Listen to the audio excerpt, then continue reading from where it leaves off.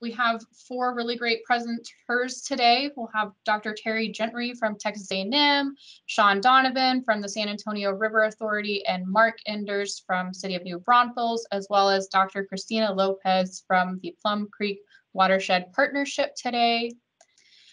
I am going to just briefly go over a few items about the TMDL program before we get started. So for those of you that aren't familiar with COG, we are a voluntary association of local governments that was established in 1966. We assist members in planning for common needs and cooperating for mutual benefit. So what does the COG TMDL program focus on? We focus on bacterial impairments, specifically for E. coli, which is why we're having today's bacterial source tracking webinar. Many things can cause impairments, such as pet waste, illicit discharges, wildlife waste, and more. And so it's important to address these impairments in order for our waterways to meet their designated use, such as recreation, so that TMDL or a budget is set to ensure that they can safely maintain that use. So in North Central Texas, there are currently 23 impaired waterways in the I-Plan, shown on the map here. And the most recent addition was North Fork Fish Creek and the Mountain Creek Lake Tributaries Watershed. So through the I-Plan, COG works with local governments and members to implement best management practices to reduce bacteria sources, participation in regional initiatives such as the Wastewater and Treatment Education Roundtable, Integrated Stormwater Management Program, and other education and outreach methods. The I-Plan also guides projects and workshops selected by members, like today's workshop. The Coordination Committee and subcommittees also direct the creation of resources. We have an array of resources related to TMDL, including educational explainer videos, resources for septic systems, resources for discouraging people to feed the ducks and geese and other avian birds, and then also encouraging pet owners to always pick up after their pet. COG also distributes quarterly newsletters and an annual program summary, which highlight other activities in the region. And we also have, like I said, lots of workshops and webinars as well. These resources are all available on the TMDL webpage under the green banner labeled resources, as well as the green banner labeled septic system resources as well. Awesome. So Dr. Gentry is a professor and director of the Soil and Aquatic Microbiology Laboratory in the Soil and Crop Sciences Department at Texas A&M University. His research focuses on the use of molecular technologies to detect and identify microbial pathogens from animal, human, and natural sources, along with a characterization of microbial populations and communities contributing to applied processes such as the bioremediation of organic and metal contaminants and sustainability of intensive cropping systems. He is the author or co-author of 100 peer-reviewed journal articles, 16 book chapters, and 267 presentations, in addition to being co-editor of leading textbooks on soil and environmental microbiology. He teaches undergraduate and graduate courses in soil and water microbiology and environmental microbiology, along with a Brazilian agriculture study abroad course. He has chaired and co-chaired 17 PhD students and 22 master's level students, and he has also supervised 11 postdoctoral research associates. So Dr. Gentry, I will turn it over to you. Okay, thank you, Hannah. And good morning, everyone. It's a pleasure to talk with you and share some of the work that my group has done on source tracking for characterizing watersheds. And this upfront mention that this is a collaboration with people at Texas Water Resources Institute, including Dr. Lucas Gregory, and UT School of Public Health in El Paso, including Dr. Christina Mena. And so in terms of the presentation, what I'll do is talk a little background about source tracking, some examples of some of the methods and very brief examples of what the results would look like. And then lastly, some things to potentially consider if you're thinking about implementing a source tracking project. So up front, the goal is try to determine where the fecal contamination is coming from. So usually we're going into a watershed, there's been evidence of impairment due to high levels of fecal indicator bacteria. And in order to do some type of practice to reduce that, it's be good to know where it is coming from in order to initiate the proper remediation strategies. The idea behind source tracking is based on that the bacteria or the organisms are unique enough in the different sources that we can differentiate them after the fact in the water sample. There's a large number of methods that have been used, and we'll talk about a few examples of these. And often it works best as multiple methods in combination because each method has its advantages and disadvantages. So many times it can be advantageous to have multiple methods to reduce simultaneously. Now, you may have also heard the term microbial source tracking, and basically that means the same thing as bacterial source tracking. And I'll use the term bacterial source tracking because the organisms we've looked at have been primarily bacteria, specifically E. coli and Bacteroides, but other things can be used as well. Some people looked at bacteriophages or viruses that infect bacteria, human viruses, even animal cells themselves, and also chemicals. Things like caffeine or optical brighteners from laundry detergents can be very helpful in determining sources coming from sewage or septage at times. So depending on the project, different things can be useful, but in terms of what we've done primarily with my group is targeting E. coli and Bacteroides. Now, in terms of the methods, I'm going to group these into three broad categories as we talk about them. And there's a huge number of things that have been tested and new ones that are coming online. But the first being the culture-based or library-dependent approach. And in this case, we isolate the bacteria, usually E. coli, and then we do some type of phenotypic or genotypic characterization of those. So the phenotypic could be like an antibiotic resistance profile, the genotypic could be something DNA-based. And then we compare those isolates back against the known source samples or isolates from known source samples. And this is where a lot of the cost comes in this approach, is that in order to do this, we have to develop a large library from a large number of known source samples. Now, in contrast with the marker-based approach, which is largely library independent, we extract the DNA directly from the samples and we use PCR-based markers to detect and or quantify these different markers. And generally, these are very source specific. So they may be for humans, and they may be for ruminants or other animal classes. And then the last one I'll touch on just briefly is a sequencing-based source tracking approach, where we take the water sample, we extract the DNA, and we sequence either specific genes or just everything that's in that. And we use that to determine what portion of the community in that sample is coming from different known sources, so potential contaminants from humans and other sources. So I'll touch on that one a little bit at the end. But in terms of what's been done and used historically in Texas, the main one's been the culture-dependent approach. And this goes back over 2 decades in Texas, where there's been a long history of source tracking. And one of the major first projects was the Lake Waco Belton project that was initiated in 2002 with funding from the Texas State Soil and Water Conservation Board. And this was done by George D. Giovanni, who was with Texas A&M El Paso at the time, Joanna Mott, who was with A&M Corpus Christi at the time, and Suresh Pillai, who was at A&M College Station.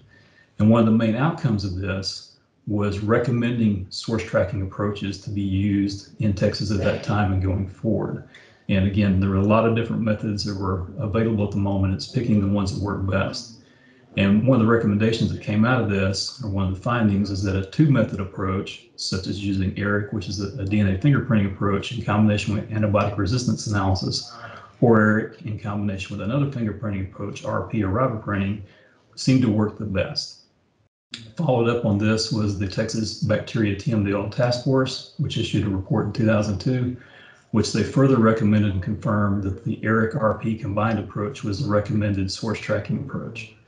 And this has been the core of the source tracking that my group and George D. Giovanni and later Christina Mena's group at El Paso has been doing in Texas over the last couple of decades.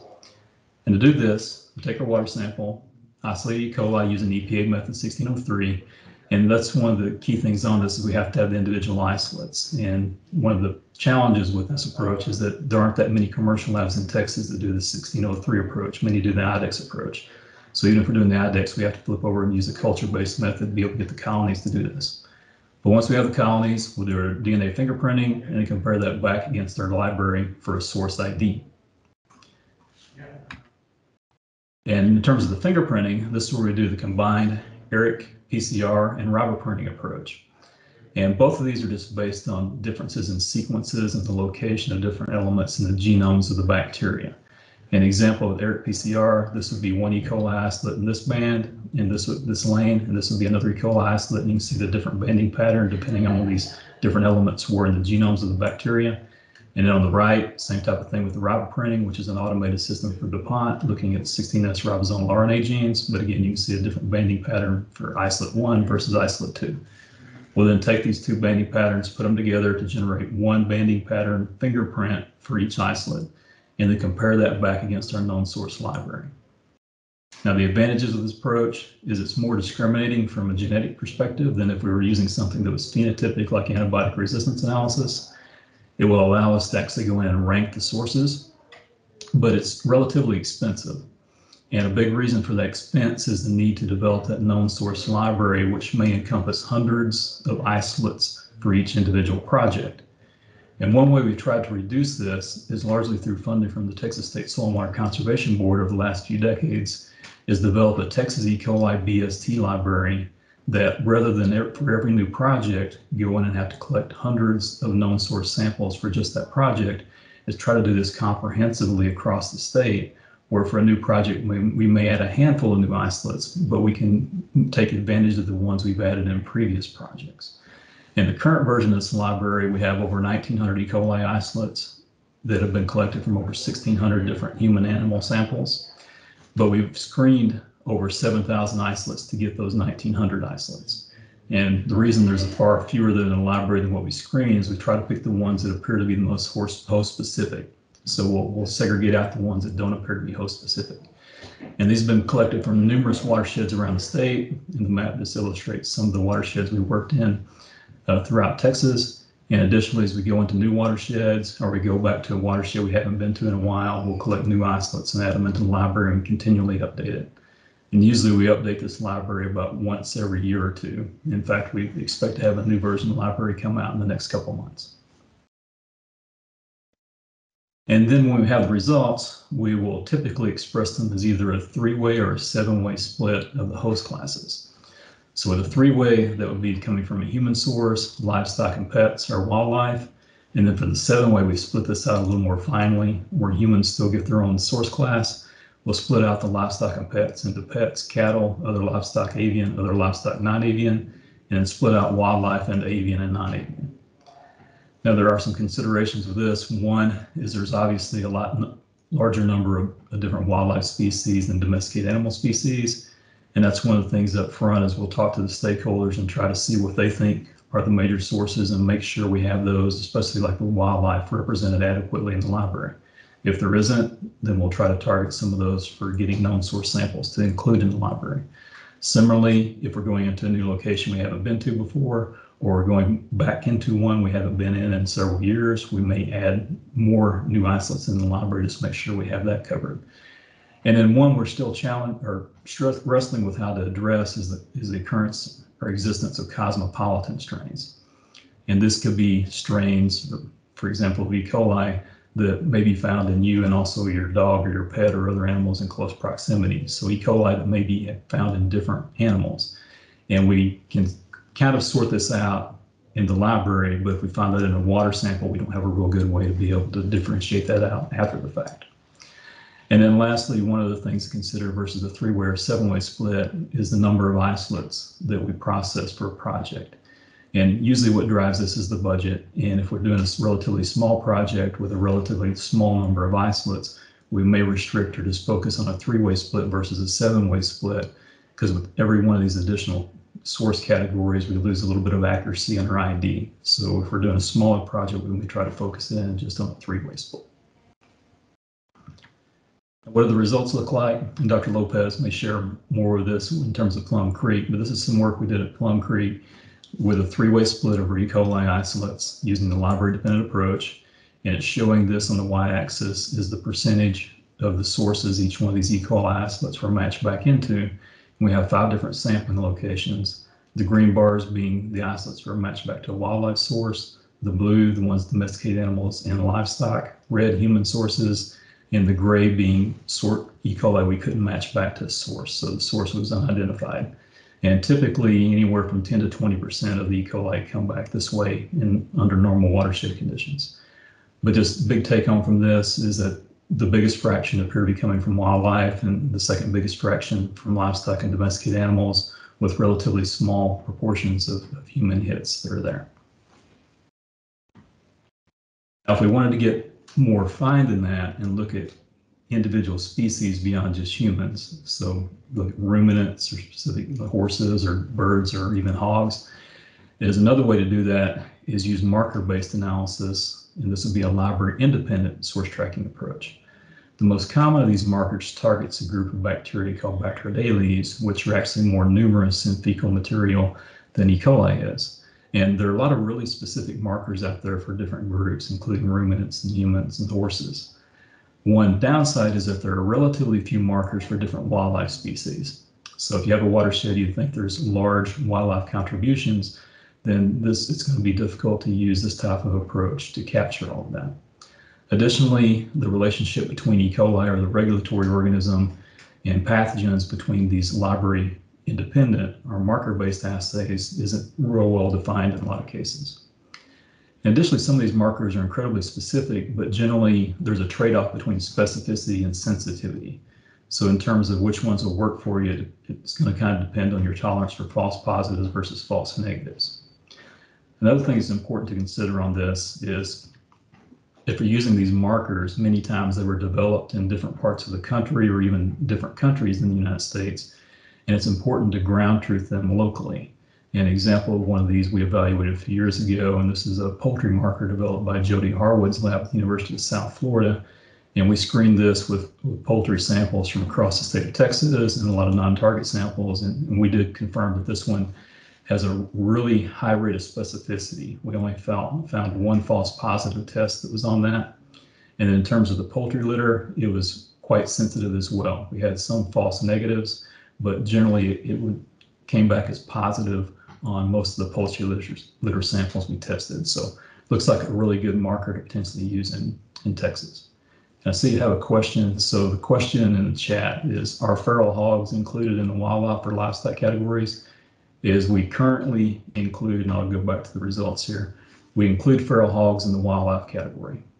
And I know a lot of wildlife people especially don't like that, but we don't have a separate category for invasives. We went in and we've looked in the past at splitting feral hogs out as their own category. And there was such overlap with the other groups that we couldn't do that. Now that's in our current plan with the current source tracking project that we're looking at that's funded through the State Soil and Water Conservation Board. Is we're hoping to go back in and reevaluate that and give it another attempt to try to split it out with the concerns about feral hogs and the fact that including them in wildlife probably isn't the best way to handle that, especially given that they have a very different management potential than other wildlife species. But at the moment, to answer that question, we're including the feral hogs. And interestingly, and Dr. Lopez may talk about this, but a large portion of these E. coli that were identified as wildlife, their closest match when we compare it back to library was actually from feral hogs. So an interesting aside to that. How would the marker-based assays work? Well, in this case, take our water sample, extract the DNA, do PCR amplification, either for presence, absence, or quantitative approach. And the advantage of this over the library dependent is it can be much less expensive when you talk about on a sample basis. And also it can happen much more rapidly. And so you can have results here in days versus potentially weeks with a library dependent type approach. And some example data, this is a watershed from East Texas where we did work using the presence absence test for different markers. And the y-axis would be the percentage of samples in which these markers were detected. So this is presence and absence. We saw over 90% of the samples had some indication of general fecal contamination, which is not surprising given that there had high levels of E. coli as well. But in terms of the specific markers we found most frequently, it was the ruminant marker, a rural watershed, makes some sense. And we saw the hog marker at nearly 30% of the samples. And since there wasn't much domesticated hog production, we're attributing this as being most likely coming from feral hogs. And we only saw human contamination in a relatively small percentage of the samples. But this is presence absence. This doesn't tell us anything about abundance. And so if we're trying to do this quantitatively, we'd have to use a quantitative type approach. And to give an example of this is we did a project in the Houston area following the flooding after Hurricane Harvey a few years ago down near Clear Lake in the southeastern part of the city. And this was done in connection with Michael LaMontagne at the University of Houston Clear Lake, where as soon as the roads were passable, we went in and collected samples while flooding was still there. And then every week or two after that for around 2 months until the flooding was gone for several weeks. And we measured the E. coli, and we also used quantitative PCR markers for both general fecal contamination and human-specific contamination. And show the E. coli results first. So this is the E. coli most probable number per 100 mLs, just done with a typical IDEX test. Is the first sample we pulled when there was still a lot of flooding present. You can see all samples at all 6 sites were elevated above the standards. But relatively quickly, when the flooding started receding, is it fell down at or near or below the standard until this last event when there was a little bit of rainfall right before that. Is probably why some of these numbers jumped up a little bit. But definitely higher levels of E. coli during the flooding, as you would expect, with potentially more fecal contamination in there. When we look at the qPCR marker for general fecal contamination, we see a somewhat similar trend. And this is based on Bacteroides with high levels of maximum flooding. And as the waters recede, those numbers tend to drop down. But when we look at human-specific marker, we see a very different story. So in this case, rather than that flooded sample having the highest number or highest concentration, it's among the lowest. And it does spike as the floodwaters are receding, and then it starts dropping back down again. So what's going on with this? Does that mean that there's less human fecal contamination happening during all that flooding that occurred? Probably not, but the concentration was lower, likely because of all that rainwater that came in that diluted it out. If we could show this as a load, it would probably be really elevated here under the flooding. But we did see as the water started receding and the water's concentrating and those human fecal contamination sources were probably still existing, we did see that spike as those waters started receding. But interestingly, what would cause all that contamination here? So if we go back to the E. coli numbers, definitely there's more fecal contamination coming from somewhere. So if it isn't coming from human, where's it coming from? And so what would normally be here? Maybe coming from wildlife, maybe coming from pets, maybe coming from other livestock and domesticated animals in the area. And so this is a good example of using a specific marker to get a little more refined story about what's occurring beyond just the general E. coli and fecal contamination. And the last approach I'll talk about is a newer one. This is sequencing-based source tracking, where we take the sample and we will either from animal fecal material to generate our sequence library, or from environmental water extract the DNA, do sequencing that, and use a software program such as Source Tracker, and there's a few other ones available now, to predict the source categories for the microbiome that's present in that water sample. And there are a few studies out there now that have demonstrated this can be very effective. And one example of this is work at Mike Sadowski's lab at the University of Minnesota, where they evaluated samples spiked with different fecal mixtures, and what they reported was a 91% accuracy in identifying sources with no false negatives, and a strong correlation between the contributions and the volume spiked. Now, with that said, it wasn't perfect, and just look at a couple examples down below. In this case, they expected 2% contribution from these different sources. You can see some of those are relatively comparable. Wastewater treatment effluent at 11%, but dog was overestimated, for example, at 44%. Also, the bottom one here, it was just spiked with dog, and the majority of the results came back as indicated dog was the primary contaminant, but it did indicate a little bit of a false positive signal for wastewater treatment effluent, a little bit of a false positive for horse as well. And so really good potential here. We haven't tested this, and this is one of the plans we're hoping to do starting this summer, is initiate a project in Texas in a watershed where we're evaluating these source tracking approaches using the sequencing. And one of the big advantages of this, if we can do this, it would dramatically reduce the cost of the source tracking projects. But ultimately, at the end of the day, no matter what source tracking results you do and what approach is used, it's important to reconcile that with multiple other lines of evidence, is not interpret that alone. And so tie that back in with your E. coli enumeration data and land use, watershed source survey, modeling if it's available. And then also, even before and after the project, is talk to the stakeholders, get an idea of what the potential sources are. Are there any sources that, if you're doing the library dependent approach, aren't represented in the library, and make sure we get new samples in that would include that. And just the common sense, making use of the stakeholder input and the potential major sources in the watershed. And then lastly, a couple things in terms of if you want to start a source tracking project, some things to consider. Well, there's a variety of commercial labs that do source tracking, also governmental labs, beyond mine and Dr. Mena's at El Paso, Vikram Kapoor at UT San Antonio, and Jeffrey Turner at A&M Corpus Christi both do source tracking work in Texas. And then one thing you want to consider is, what is your goal of your project? Are you wanting to comprehensively characterize a watershed, or are you concerned about the specific sources? And if you can focus in on just one source, let's say human, then a marker-based approach may be your best option. But if you need to consider all sources, including wildlife, then a library-dependent approach where you can capture those wildlife contributions may be needed. And then also, what level of resolution do you need? Do you need the individual species, or can you group them based on potential management options? And so humans and domesticated animals and wildlife, and unfortunately we can't split feral hogs out, but if you could, have a separate feral hog category. And then another thing would be whether you need presence absence results, or that's sufficient, you need a relative ranking, or you need some type of absolute quantification. And all those can play a role in terms of which approach would be best. Now, in terms of the cost, it's going to vary widely depending on how many samples, the scope of the project, the duration of the project, and the method used. Just to throw some numbers out there, is in terms of our library-dependent projects, we're analyzing E. coli isolates and we're doing the 2-method fingerprint.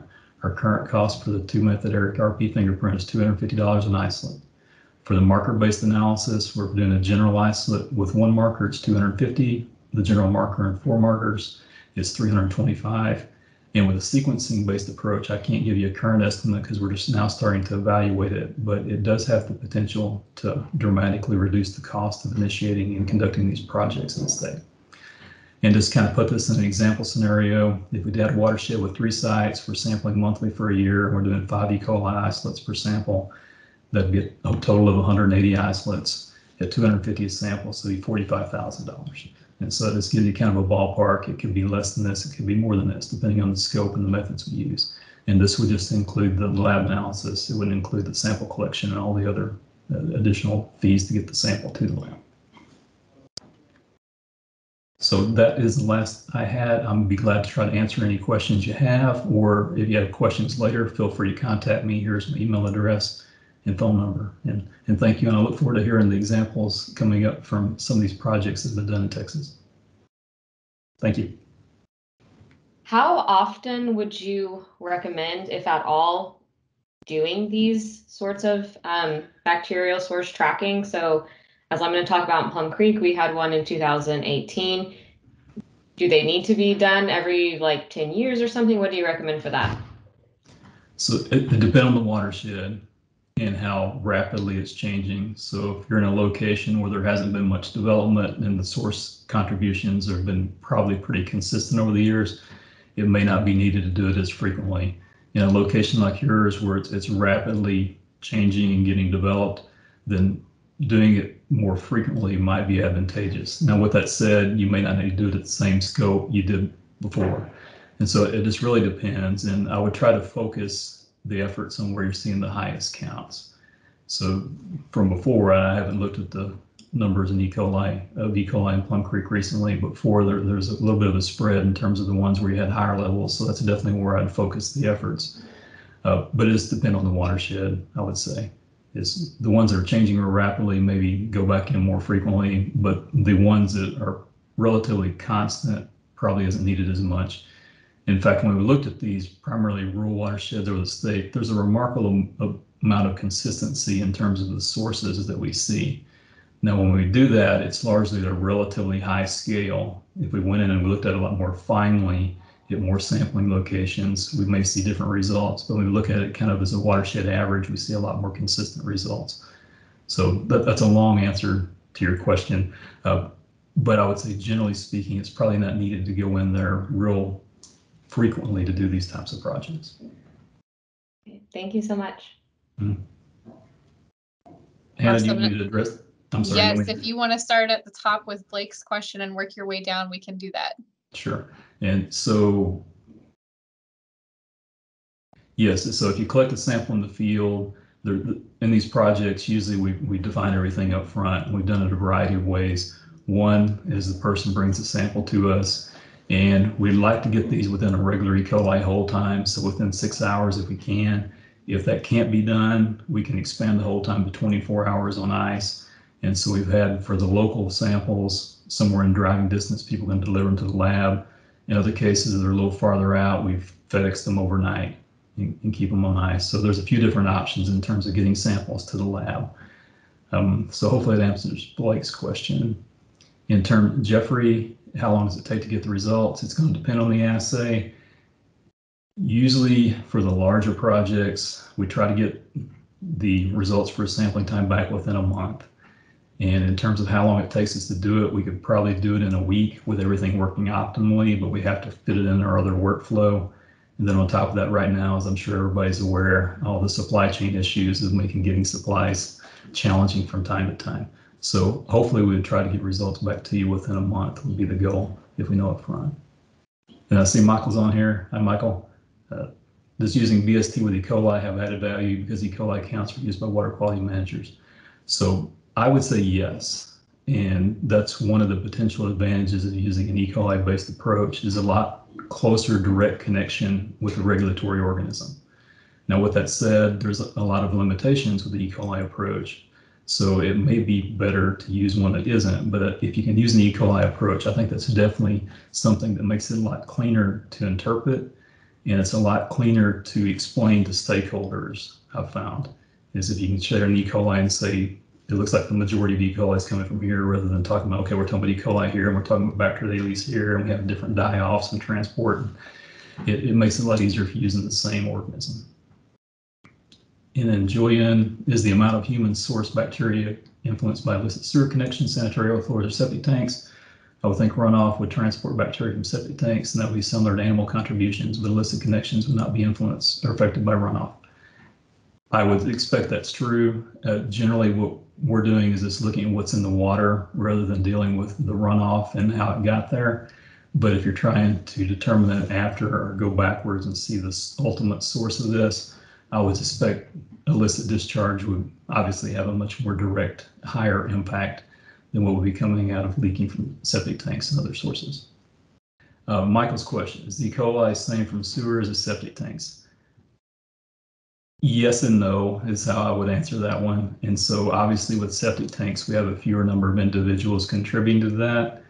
And so it's still going to be a human E. coli, the same as you see in a sewer, but it's going to be a lot simpler community of E. coli, most likely, because it's coming from a fewer number of individuals than what you see coming from sewer. Now, if you're asking about numbers, that's going to really depend on the septic tank in the sewer and how that septic tank works in the process. And then going back to Julian's question, how long it traveled through the soil before it got to the water, which could dramatically impact how much of the E. coli survived before it got in the water body. So I'm not sure if I'm answering your question well, Michael, but feel free to follow up with me if I did. Okay, thank you, Dr. Gentry. Appreciate you giving this presentation. So our next presenter is Sean Donovan. He is the manager of the Environmental Sciences Department and has been with the San Antonio River Authority since 2012. He was originally hired as an aquatic biologist and worked his way to the senior aquatic biologist position before being promoted to management. In his time with the River Authority, he has been instrumental in developing and expanding proactive ecological restoration efforts throughout the basin, including fish and mussel reintroductions. He is a certified fisheries professional and an active member of the American Fisheries Society and is a certified project management professional. Sean received his bachelor's and master's degree from Texas A&M University Corpus Christi, and then worked offshore for 2 years conducting research in the shrimping industry, including research on red snapper and various shark species. So Sean, if you want to take it away. Yeah, thanks, Hannah. It's always uncomfortable maybe hearing your resume, your bio read out loud, so I appreciate that. Thanks for having me this morning. I appreciate letting me come in and talk to you guys. Terry set me up very nicely. We've been working with him for a number of years, and so a lot of the stuff that I'll talk about today is going to be directly related to working with Terry and his lab. So again, a good kind of segue to going into this kind of on-the-ground application. So as Hannah said, I work for the River Authority down here in San Antonio. So all of this is going to be applications to bacterial source tracking data in our basin. And as always, you know, most people are going to know this, but just an idea of the expanse of the River Authority kind of jurisdiction and the San Antonio River watershed is the headwaters of the San Antonio River main stem are in San Antonio, but the watershed extends all the way to the northwest to Bandera County, Medina County, and then all the way down to the coast where it confluences the Guadalupe River and then meets up with San Antonio Bay. So again, I know a lot of times the San Antonio River is always seen as the River Walk, but much bigger expanse than that. So the river itself drains, the watershed drains about 4,200 square miles, main stem is about 240 miles, and we have 13 classified segments, and that's going to be important when we start talking about implementation plans here in a second. And as you'd imagine, it's pretty common, a lot of these urban waterways is that we have a huge dichotomy between the downtown area. So Riverwalk, obviously channelized, nothing natural about it at this point in time, to very natural systems farther south. So the picture on the right-hand side there is a place called Conquista Crossing, about halfway down the basin in Falls City. So you see, again, much different area. So a lot of times whenever we start looking at bacterial source tracking, there's probably this maybe a general idea of the picture on the left. There's going to be a lot of bacteria. It's going to be dominated by human sources, pets, those types of organisms, things you would consider, more urbanized environments. In the picture on the right, a lot of the perception has always been it's going to be agricultural land. It's going to be a lot of cattle. It's going to be a lot of influences from that. It'll be a lot less human, maybe still some, but a lot less human. That's always kind of this preconceived notion of what the content or the makeup of that bacterial pollution is going to be. So we're going to dive into kind of the importance of looking at these two different systems and some case studies here in a little bit. So at the River Authority, the way we kind of think about our approach to monitoring is sort of a three-pronged approach, and I'm gonna contradict myself immediately in a second here and have a fourth component of this. But the big things are routine monitoring, intensive monitoring, and then we've adopted bacterial source tracking as a really important tool for our watershed monitoring and then our watershed management decisions afterwards. And so the routine monitoring is almost entirely propped up by our Clean Rivers program. I'll show a map of that in a second of our monitoring stations. Our intensive monitoring is just whenever something comes up, we will jump at these intensive monitoring efforts. So the picture on the right-hand side there, as you can see, this is part of the Riverwalk as well. We did what's called an urban reach E. coli project to see we have very, very high levels of E. coli in the Riverwalk area and downtown. So we wanted to see, are there hot spots in those areas? Are there illicit discharges underneath the surface of the water in the Riverwalk? Is it sediment getting kicked up whenever the river boats are going by? So what was going on there? So that was an intensive monitoring example. And then today we're going to talk about a few examples of bacterial source tracking. The fourth part of this component is load reduction measures. The reason why, I imagine a lot of the folks on this call today are directly related to some monitoring efforts in some way or some watershed management components. The reason why we do routine monitoring and the reason why we do bacterial source tracking and intensive monitoring is to eventually be able to recommend watershed management decisions like load reduction measures. So this photo on the left-hand side is of the San Antonio Zoo. This is an area that used to have a really high level of E. coli coming into the river. And we noticed that through our routine monitoring.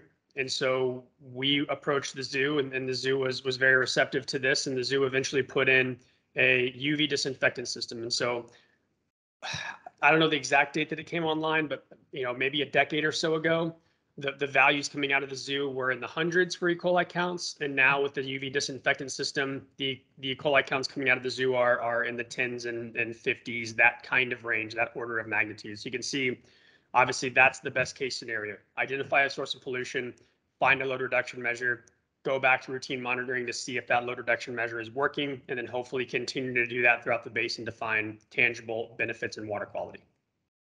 So again, that's an extreme example. I know it's always harder to find the smoking gun than this particular example, but when you look at time as well, obviously we talked about, Terry talked about cost. Cost is a huge part of this. When you talk about time, routine monitoring is the lion's share of the time. If you're going to be able to make sound watershed management decisions, you have to be able to make it off of good, sound data. And in order to do that, you do have to invest a lot of time into the routine monitoring. The flip of that is that if you look at the money part, these load reduction measures are typically very, very expensive. In the top left, you see us putting in permeable pavers at the River Authority headquarters. Cisterns are a less expensive option, but you have things like rain gardens and you have, again, the UV disinfectant system. Those load reduction measures can be very, very expensive. So you want to be able to target those load reduction measures in an area where you're going to get some bang for your buck. Routine monitoring is not a cheap part of this process either. But again, you look at the load reduction measures, you're talking about construction costs and all the things going into that, as opposed to that routine monitoring cost, which is a slightly lower cost. So starting to dive into some of the base in a little bit more detail. This is our 2022 coordinated monitoring schedule for our Clean Rivers program. Again, you see us, we have monitoring stations all the way in the northwestern part of our basin. Those samples in the Medina River upstream of the lake are all collected by the Bandera County River Authority and Groundwater District. They also collect in the lake as well, so we have a really good partnership with them. All the way down to the confluence area where we collect some samples, as does GBRA and TCEQ, really close to the confluence. The different colorations are our different sub-watersheds and segment areas. One of the first ones we're going to talk about is the bottom right, is that kind of light pinkish reddish color, and that's the lower San Antonio River. We're also going to talk about that inset on the right, the purple color. We're going to talk about that. That's the upper San Antonio. So we're going to talk about an urban example and a rural example. And so again, I've kind of mentioned a couple of case studies here.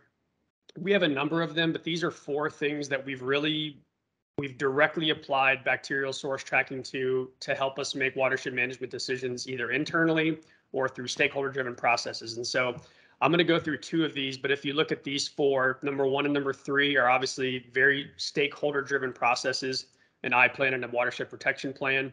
The second and the fourth are internal items. Again, we want to, while all of these are pollutant characterization efforts, the second and the fourth one were internally driven for us to make watershed management decisions based, on some question that was brought up or some concern that we had internally to really address these questions. Again, where the first and the third were really good interactions with the public. So the 2 I'm going to talk about today are the first and the second. So Lower San Antonio River Implementation Plan and the San Pedro Creek Culture Park, and really San Pedro Creek overall. So just to very quickly, I'm not going to go into any of the details. Obviously, Terry just covered the really good introduction to bacterial source tracking. So we do have internal capabilities for bacterial source tracking. We do the HF 183 method, which is the presence absence only for human source markers, looking at Bacteroides. We've also partnered with Terry and his lab for the last 9 years to send them samples to do kind of that source. The 3- and 7-way split is the part that we've really invested a lot of time and effort into with Terry and his lab to again really provide meaningful information for us. So while we can do the presence absence, admittedly we're still in the process of figuring out how do we apply presence absence data, especially in a basin where we are, where it's very effluent dominated. So if you do presence absence, you're amplifying DNA. Well, if you're sampling something coming out of a treatment plant, there's a ton of human source E. coli DNA coming out of that. If you get a fragment of that DNA long enough to match with your primer and probe, you're going to amplify that DNA. So you're not necessarily confident that is a viable live cell. It could be a dead E. coli cell. So we're still working on how to apply that HF 183 marker to our basin, but we have had a really good success applying the 3-way and 7-way split analysis in our basin, again, through the work with Terry and his lab. So that being said, I'm going to start diving into some of this data. So we do have an internal BST dashboard. This is a really, really good resource for us. And like I said, unfortunately, this is not available for public consumption at this point in time. We have this as a Power BI dashboard internally that we really have had tremendous success with utilizing this. I've been very fortunate to manage this program for us for the last 9 years. And I always looked at it in kind of pie charts and looked at it as an Excel spreadsheet. Whenever you can start visualizing something on the map, it means something different. It kind of pops out in a different way. So our data management and analysis team did a great job. And just to kind of walk you through very quickly this dashboard, because you're going to see this a few times with other kind of zoomed in areas. So the top left here is counties, ambient and stormwater, and in the years we've done these sampling events. We've done 109 events in the last. This shows 8 years, but we just recently did a sample set that we have over at Terry's lab, and about 1,100 isolates. And so an event is a single, visiting a single water body and scooping up water. So we may have 5 events in a day because we typically have 4 to 6 sample sites. So if we went out to 5 sites in a day, that would be considered 5 events, just to kind of contextualize that. And this is our breakdown basin-wide. So this is a representation of all 1,110 isolates over the last 8 years. These are all of our sample stations. And then on the map, you can see here, we have these different colors. Those are just broken down by county. So you have Goliad, Karnes, Wilson, Barron, Medina counties. So there's no other meaning to that. But we have done these things in kind of batches or phases. So this is just a really quick overview because, again, we're going to see that. And the other part I want to point out is we have this kind of flow chart just to kind of give everybody an idea of where we are throughout the presentation, routine monitoring to intensive bacterial source tracking and load reduction. You'll see this little marker here in the corner to kind of give you an idea of where we are in the process of this flow chart. So right here, talking about routine monitoring, going here, talking about the dashboard, you're talking about bacterial source tracking. So just to give an idea, you're going to see those little things pop up every once in a while to kind of keep us in line of like what exactly we're talking about. So getting to this first application of this, we're looking at our Lower San Antonio River I-Plan. The total maximum daily load for the Lower San Antonio was approved in 2008. This I-Plan was initiated in 2016 with, obviously, as all I-Plans are, a very extensive stakeholder process. We had a lot of meetings with our Southern County constituents. And as you can imagine, you're looking at downtown San Antonio, where we are, is significantly different than the Lower Basin. Getting that in more detail in a second here. This extensive stakeholder engagement resulted in 9 management measures and 2 control actions. The difference is management measures are addressing non-point source. Control actions are measuring point source. So like the control actions are very specifically targeting wastewater treatment facilities. The first thing, almost one of the first things that ended up coming up in this stakeholder process, talking with them, was what's going on with Escondido Creek. And the reason why is this is not showing, obviously, a big blown up part of all the impairments in the Southern Basin. The impairment, the integrated report we used during the stakeholder process was the 2014 TCEQ assessment. And what really jumped out at people, as I would imagine most folks know on this call, a lot of these assessment units within segments are broken up by confluences. And so here you can see in the top right, this kind of turquoise green color. This is 190105, so Lower San Antonio River Assessment Unit 5.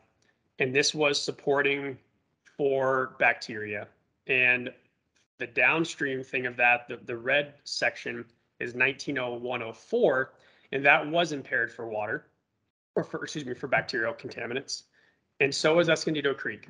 So the thing that popped into our stakeholders' minds was the water body was supporting upstream of that confluence. The water body's not supporting downstream of that confluence. That confluence must be the reason.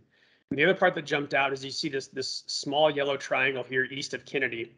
This is a wastewater treatment facility. So that was immediately where our stakeholders went, is this is a treatment facility. This is the issue. Escondido Creek causes this issue. And that's the problem why we have an impairment further down. That was just where their minds went. We were talking to them. One thing that really comes into mind is concentration and loading. And just to kind of give you an example of how different these numbers are. So 190105's geomean was 111. 190104's was 196, and Escondido Creek's was 917. So again, you can kind of see where those stakeholders are going. You can kind of follow along logically with what they're thinking. The part that we were talking to them about was load and concentration. So this is a USGS flow gauge for a year back from yesterday at Escondido Creek right here at 181. And you can see it's typically dry. And obviously this is upstream of the treatment facility. So down here at the confluence, we typically have flow. We have a routine sampling station just upstream of the confluence. The flow is usually between 1 and 3 CFS. But again, you can understand where the stakeholders are coming from, why they're looking at it this way. Our perspective was, while there is water quality concerns, our water quality concerns in Escondido Creek, we did not attribute the impairment in 190104 to that treatment plant. So what our stakeholders started asking us was, well, how can you prove this? So what we did is we looked at our routine monitoring, and then we decided, let's do an intensive survey. So what we did is we looked at from the confluence of Escondido Creek all the way up to FM 792, which is, there's a little bit of a fork here from 181. So just south of 181 is where we decided to do our intensive survey to. So this was, again, from one, looking at the Escondido at 792 is the farthest upstream, the confluence obviously being the farthest downstream. This was 5 days since the last precipitation event. So again, not a flood event, but by no means a dry, drought condition. I think a really good definition of the word ambient in this case. The two things that really jumped out at us, and you'll see 3 things referencing Nichols Creek. Nichols Creek is where the treatment plant actually outfalls into. And looking in Nichols Creek, the geomean was only 220. Again, obviously with the state standard for primary contact recreation being 126, still a little bit elevated, but not anywhere near that 916 geomean. So that really jumped out at us as, okay, that kind of gives us a good idea that maybe there's not a lot of contamination going to Nichols Creek. Obviously the flow being very low, again, talks about load and concentration. The other thing that jumped out at us was this 1600 value, 7 miles upstream of the confluence. That's our by far our highest value, more than twice any other site we had. So again, that starts kind of piquing our interest. So you can see how we're really starting to kind of narrow down.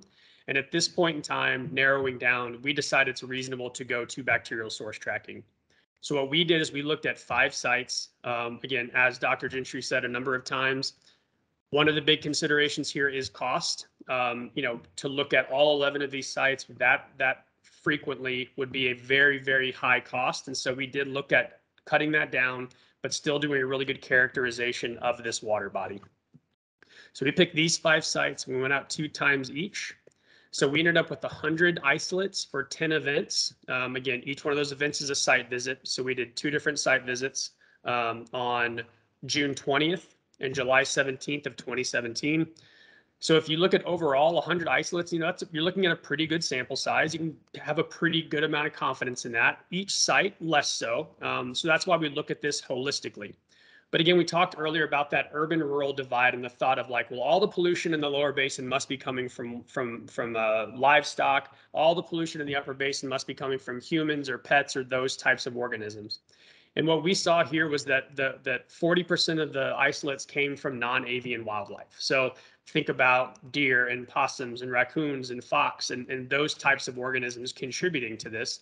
Again, as was a really good question earlier that's relevant to this presentation, it also includes feral hogs.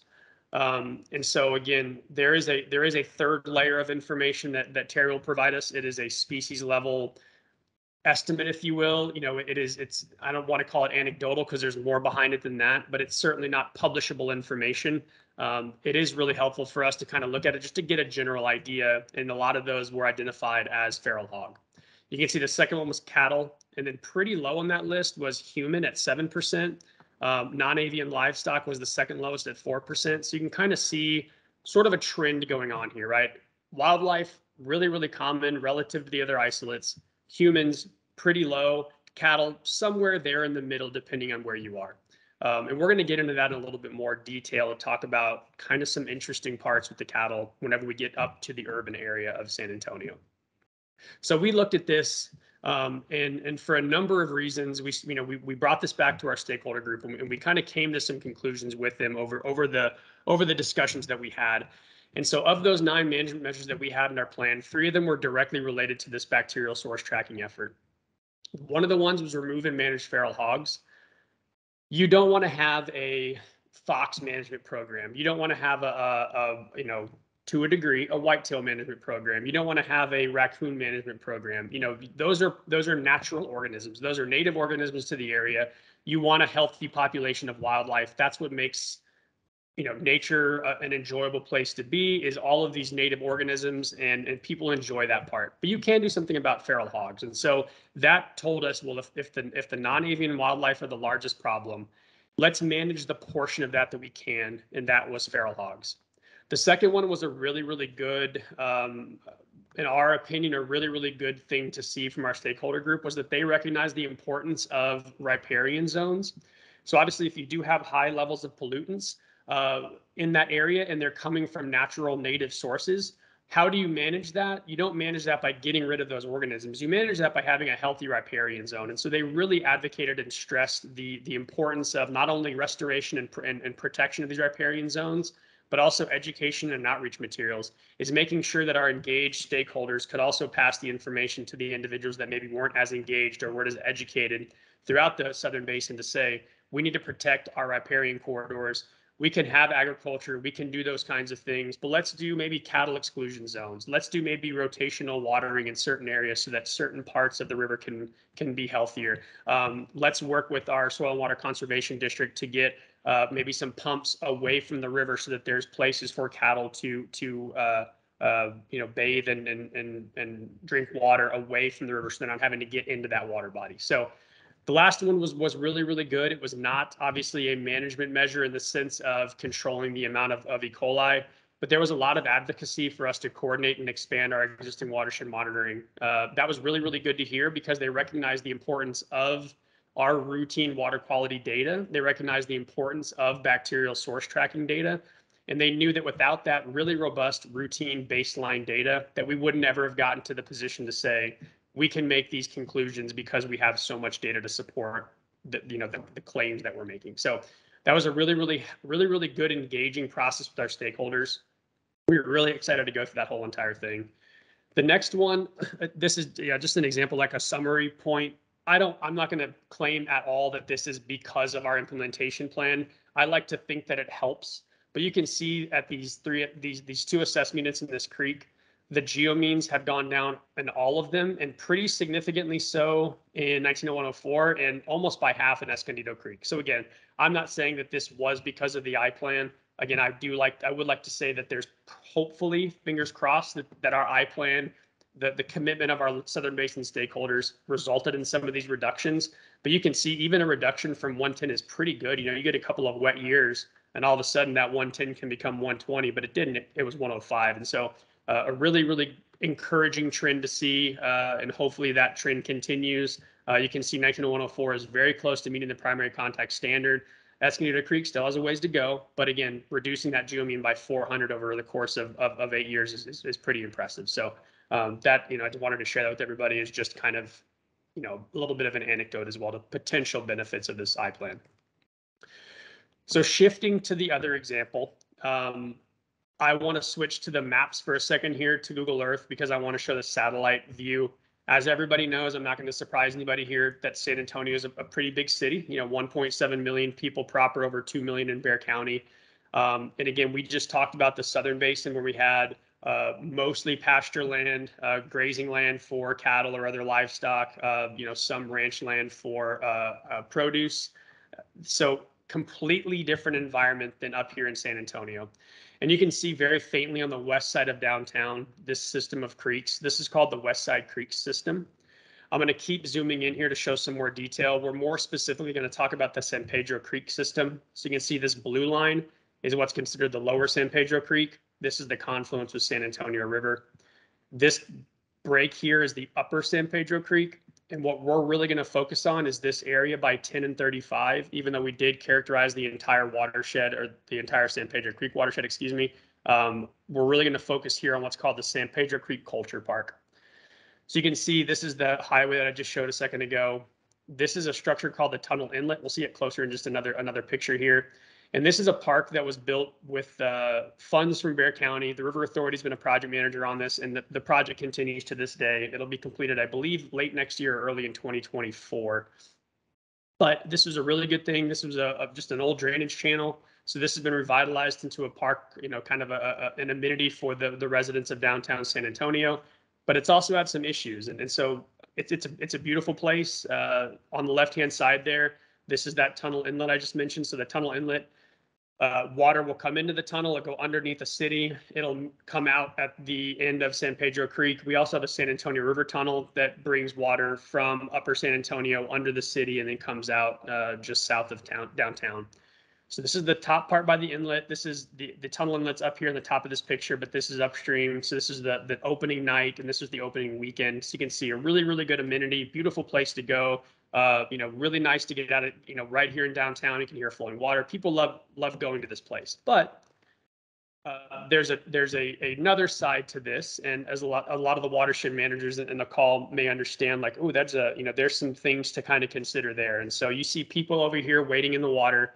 And as I'd imagine, we all know living in Texas, that if you have water in a downtown area, people are going to swim in it in the summertime because it always gets really hot here. So this is not a surprising thing. What originally happened is this is a feature called the Cascadia. This opening in the rocks here was originally 18 inches deep. And so on the left-hand side, you can see, kids are walking around, kids are wading in this water. Originally, people were full on swimming, kids were full on swimming in this water, heads submerged, jumping down into this pool here at the bottom. So originally, our thought was, okay, we've created this amenity, and all of a sudden, people are full on swimming in this water. The kids are in the water, potential chance for ingestion, potential chance for getting sick because the water quality in downtown isn't ideal. So we started thinking, okay, we've taken the responsibility to build this amenity. We need to take the responsibility to then be able to communicate to our constituents, this is what the water quality is like, and these are the potential impacts to health should you swim. So what we decided to do, again, looking at our routine monitoring, you can see this is the West Side Creek system. We have something down here at the confluence of San Pedro Creek. We didn't have anything up here at the San Pedro Creek Culture Park. So what we decided to do was do something where we sampled every single day, and every single day throughout anything. The exceptions, as we all know, the last couple of years were some pretty bad freezes where people couldn't drive. You'll also see a pretty big gap here from March to the end of April. This was our COVID shutdown at the River Authority, where our field staff was only doing things we considered, absolute necessities. So there were some gaps. There's another gap here from COVID. But for the most part, we were doing this on a daily basis. You can see a lot of data points. This is another example of a really good product that our data management analysis team put out. This is a publicly available dashboard. Right here, you can see that we have zoomed in on San Pedro Creek Culture Park. I'm not going to take the chance to jump over to the website because there's always a potential of breaking some things there. So I'm going to stay here. But if you zoom out to our full basin, what happens is these boxes over here on the right, these little cards on the right-hand side, it will show you how many sites in our basin are meeting the primary contact recreation standard, secondary contact, secondary, or in the primary contact too. And so it'll give you a good idea of what the water quality is like in the basin. This is zoomed in just to see the San Pedro Creek Culture Park. You can see some of these values. The geo means 726. So again, you start thinking about, are we putting our constituents in harm's way by providing this amenity where they can go and be in the water? So the next step for that was for us to do bacterial source tracking. We ended up doing 9 events, so 3 sampling events. We have more information at San Pedro Creek at Furnish downstream, this very bottom dark purple spot, because we did this as part of another phase. We have 30 at San Pedro Creek Culture Park and less at it's called Croft Trace up here.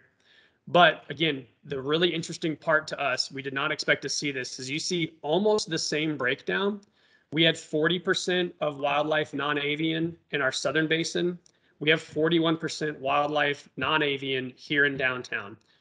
And that Escondido Creek Parkway, or the Escondido Creek runs by Kennedy, which is 3,400 people. And again, as I talked about San Antonio, you're talking about 1.7 million people in the San Antonio city limits. So that land use could not be any more different. But you can see a huge level of similarity between these things. Cattle is a little bit less. It was 16 in the southern basin, but it's still 9% here. And then human is even lower than it was in the southern basin. So I think we had 7% in the Escondido Creek southern basin and 3% here.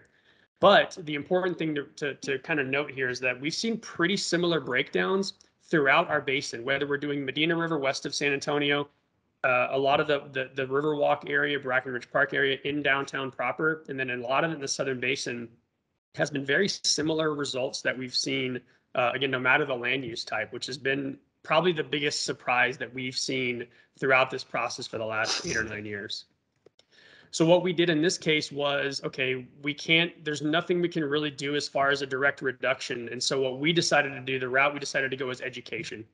So at San Pedro Creek Culture Park now, there's 2 of these signs. On the right-hand side, you can see it says swimming prohibited and there's a waiting area. The swimming is being prohibited because there is a city ordinance that restricts swimming in the Riverwalk areas.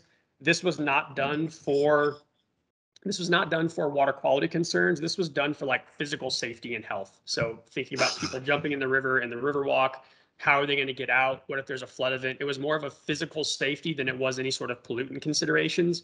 So that ordinance still applies in these areas upstream and downstream of the waiting area. The waiting area is that shallow part, the cascade area on the left-hand side, you can see the kids playing in. But again, we decided to go with education this route because we didn't think we could directly address that E. coli issue in a reasonable way. So it really was, let's go with education in this particular instance. And so those are just 2 case studies. And just really quickly, lessons learned is while that wildlife is the majority, we can still do something about the human part. So that human may be 3%, it may be 5%, maybe 10%, but that's the part that we can act on. The same thing with pets. You know, pets may be 1% or 5%, but if you're talking about a geomean of 800 and you have 2% of 800, like that's, you know, you can still try to make a meaningful difference in some of these things. If you're talking about 7 or 8% of a large number with human, we can still do things about that and still make tangible water quality improvements by directly addressing the concerns that we see, even if the sources are less common than others. Again, the other one too is I think that big urban-rural divide is a big thing about, you can make assumptions, but you always should verify what's going on. And the last thing is always properly contextualize your data.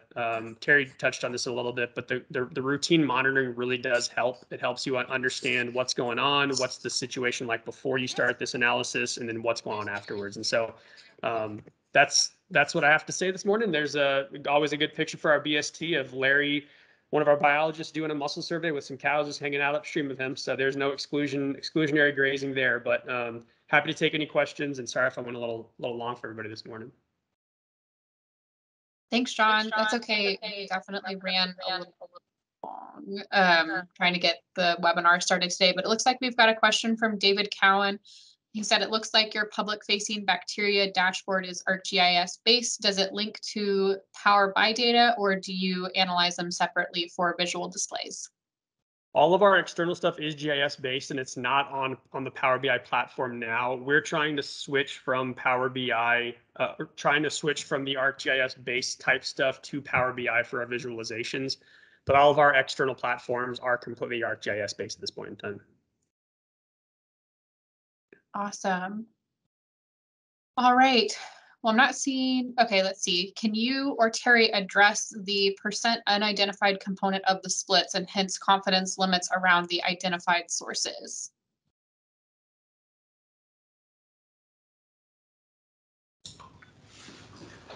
So in terms of what they represent, the reason, so the cutoff we use is 80% similarity based on the combined fingerprint pattern to anything else in the library. So it comes back even 79.9%, we consider it unidentified. And that's based on how reproducibly we can do those fingerprints in the lab. Now, in terms of what they are, it could be just a source that we don't have captured or represented in the library, or it could be the source, say, from a human that due to the variability in E. coli, we don't have one similar enough to what's being contributed. And that kind of goes back to Michael Lamontagne's question about sewers versus septage. Is there may just be an individual that's shedding E. coli that's different enough than anything that we have in the library that we're just not detecting that. And that's one of the goal of continually building the library as we capture more of that diversity that's reflected, because you can think about an individual shedding millions and millions of E. coli cells. There's a lot of variability that's in that. So that's one of the challenges with the library-based approach. And then hopefully by using the marker and incorporating some of the sequencing approaches, we can overcome that, or we can complement that limitation with some other methods that allow us to look at it. And it's kind of like what Sean was talking about with the presence absence versus the E. coli, where you're getting a source prediction. So by combining that, hopefully we can get around some of the unknowns about those unidentified isolates. So the follow-up question from Faith, do we need more isolates in the library from people in a specific city? The answer to that is probably yes. And our library has largely been built and targeted to more rural watersheds, because much of the funding has come from the Texas State Soil and Water Conservation Board. And so we've done the majority of our larger watershed studies, at least the ones that are publicly available, in more rural watersheds. We've done some work in more urban systems, but those are generally for cities and municipalities, and much of that data isn't publicly available. And so the short answer to your question is yes. If we're going into a location that we don't have many isolates reflected, like a specific city, then yes, I think we should add more human-specific isolates in there. Right. Well, we'll go ahead and jump over to Mark. If you want to go ahead and start sharing your screen, I'll read out your bio. So our next presenter is Mark Enders, who is from the city of New Braunfels. So Mark grew up in Central Texas and graduated from Texas State University in 2004 with a Bachelor of Science degree in Environmental Science with an emphasis in water policy and river management. After graduating, Mark worked for a water quality testing laboratory in Austin, Texas. Mark continued his professional career in the Lake Tahoe area, performing watershed management and water quality monitoring duties with an environmental consulting firm. Then he moved back to Central Texas in 2011, where he continued to work in the field of water quality management with the San Antonio Water System. And Mark currently serves as the Watershed Program Manager for the City of New Braunfels, where he oversees the city's MS4 Stormwater Management Program, the Edwards Aquifer Habitat Conservation Plan, and local watershed protection initiatives. Overall, Mark has more than 13 years of experience working to protect surface water quality. And when Mark is not working, he enjoys kayaking the rivers of Central Texas, playing guitar, and introducing his daughter to local rivers. So Mark, take it away. Thank you, Hannah. And I assume you can see my presentation and hear me loud and clear? Yes, I can. Everything's great. All right. Well, greetings from New Braunfels. I appreciate the opportunity to present on some of the bacteria source tracking that we've done here in New Braunfels, and then also some of the bacteria reduction activities that were kind of born out of the bacteria source tracking analysis that we performed. Just real quick overview of the watersheds. Both of the Dry Comal Creek watershed and the Comal River watershed are located primarily within Comal County, with a portion of the Dry Comal Creek watershed in Guadalupe County. The city of New Braunfels is within both of those counties. It's along the I-35 corridor. City of New Braunfels is approximately 90,000 residents. Again, we're on the I-35 corridor between San Antonio and Austin. You can see here the city limits of New Braunfels in the dashed red area. The Dry Comal Creek watershed is about 110 square mile watershed that extends, northwest of the city of New Braunfels.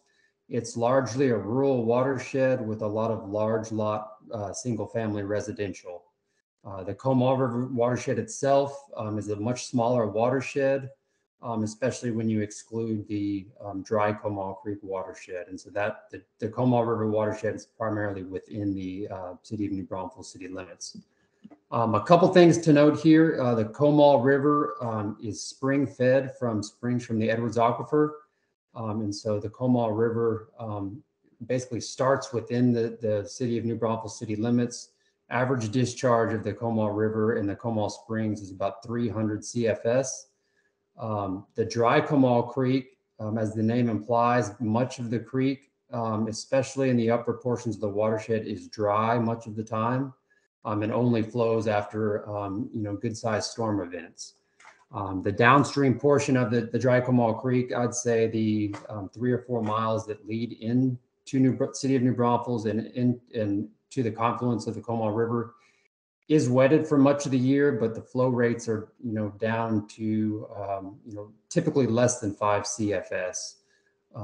And another point to note out is there are very few point source discharges within either of these watersheds. So with the exception of I believe it's just one industrial discharge from a quarry that discharges into the Dry Comal Creek, there are not point sources. Basically, here's a map of the Clean Rivers Program monitoring locations that are within the New Braunfels city limits.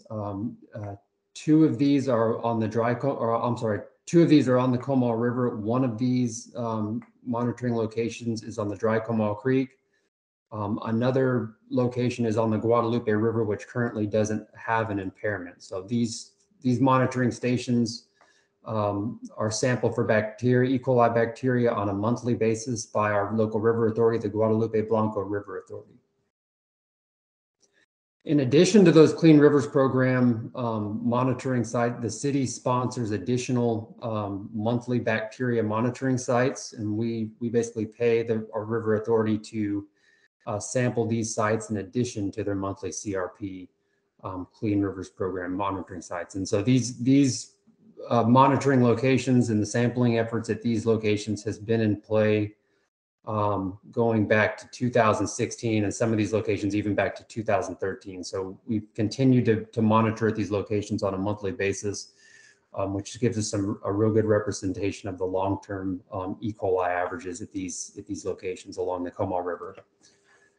Additionally, on the Dry Comal Creek, we have also added 5 monthly bacteria monitoring stations in addition to the Clean Rivers Program monitoring location. Again, these locations give us insight to where bacteria loading may be occurring, and then it allows us to kind of look at the long-term bacteria patterns at these locations on the Dry Comal Creek.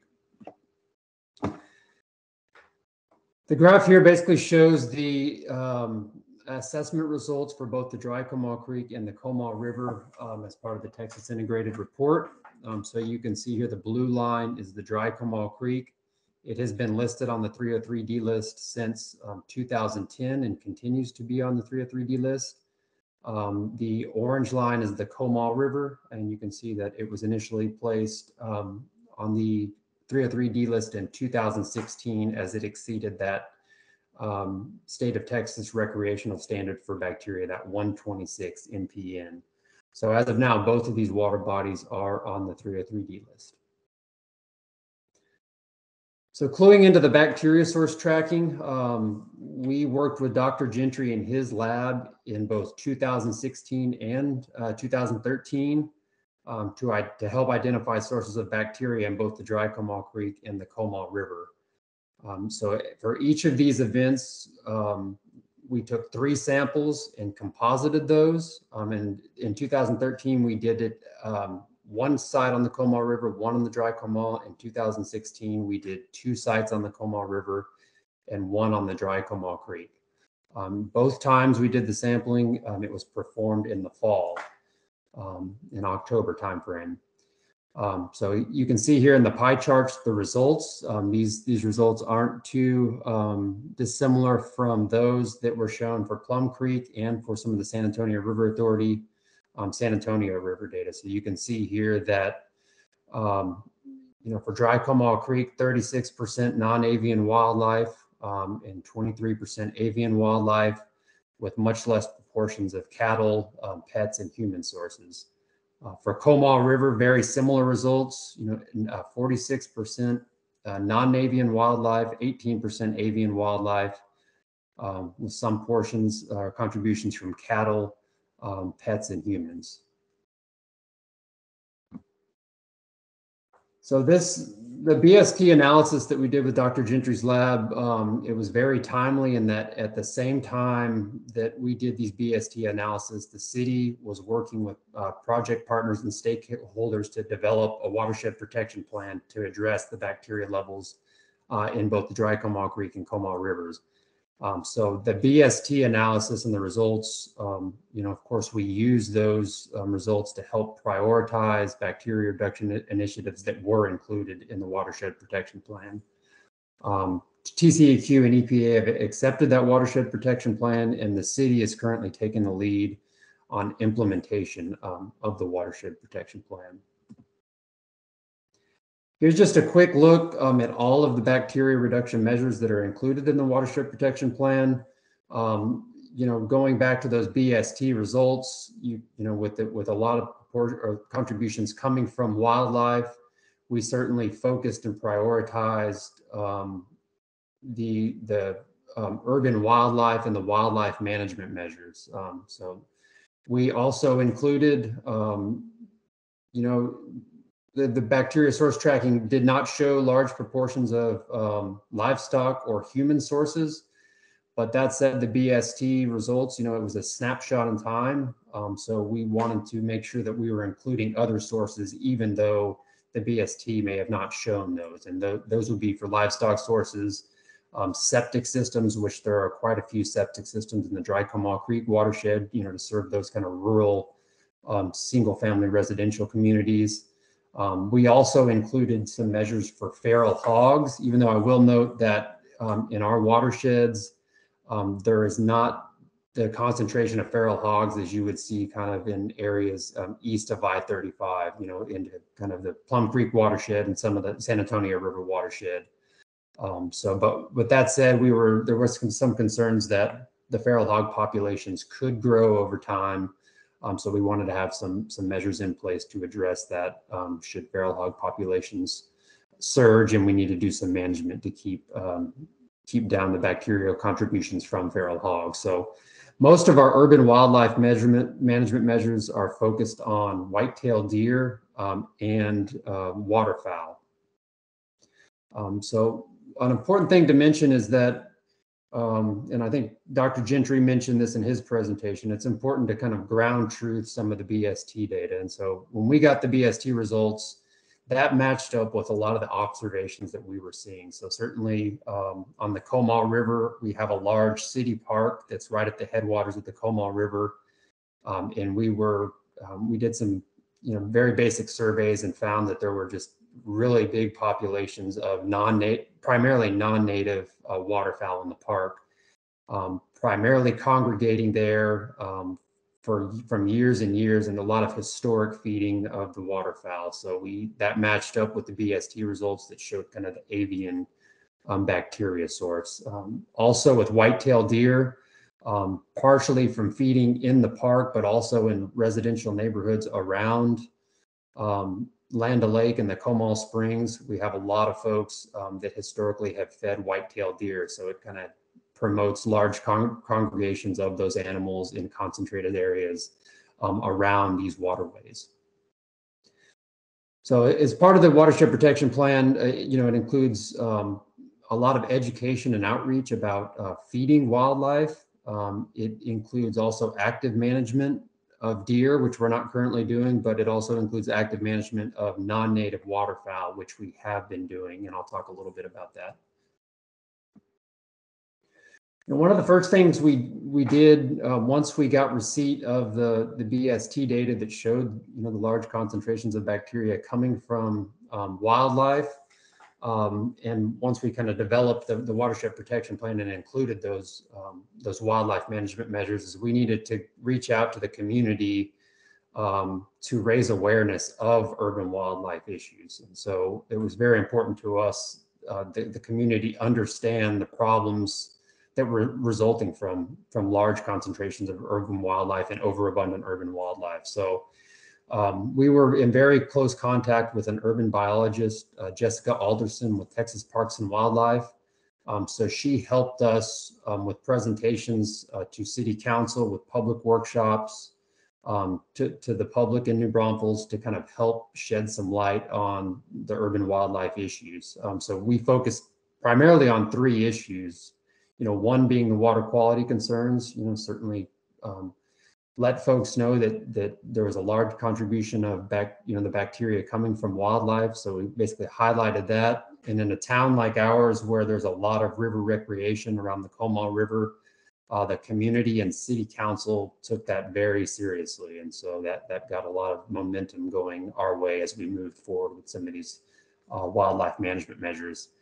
We had also been tracking for some time deer traffic collisions. So basically you can see the bar chart here in the middle that shows the annual number of deer collisions that we were having each year. So upwards of 500 deer that our animal control services collects from roadsides just within the city limits. So that was another negative impact of overabundant urban wildlife that we brought forward. Another thing that we focused on in Texas Parks and Wildlife helped us a lot with this was wildlife health. So they basically shared with the community that feeding, human feeding of wildlife, whether it be white-tailed deer or waterfowl, ducks and geese in our parks, we wanted to let folks know that essentially that feeding of those wildlife is not natural, and it has negative impacts on the population. For one, a lot of the human food sources are not healthy for the animals, but also the feeding basically promotes large concentrated congregations, essentially, of animals in small areas, which is not only impactful to the wildlife themselves, but also some of the riparian areas where they congregate. So continuing on this, I mentioned a little bit of this, but we did a lot of public meetings around the urban wildlife issue. We did community surveys with the help of Texas Parks and Wildlife, where we basically polled the community to get their thoughts on if they felt wildlife should be managed within the city, and their thoughts on wildlife in general. We did a lot of presentations to city council and at city council meetings, and also workshops with city council. And we work very closely with the media, with the local newspaper, to kind of get out news releases about the watershed protection plan and about the urban wildlife issues. So one thing that was included in the watershed protection plan that we were able to move forward to begin to manage wildlife within New Braunfels was that our New Braunfels City Council passed an ordinance restricting the feeding of wildlife within the city limits. So that ordinance came into effect in 2019, and it prohibits the feeding of all wildlife within the city limits, not only on city property, but also on private property. So this would be restricting feeding of deer with deer corn, or feeding ducks and geese within our parks.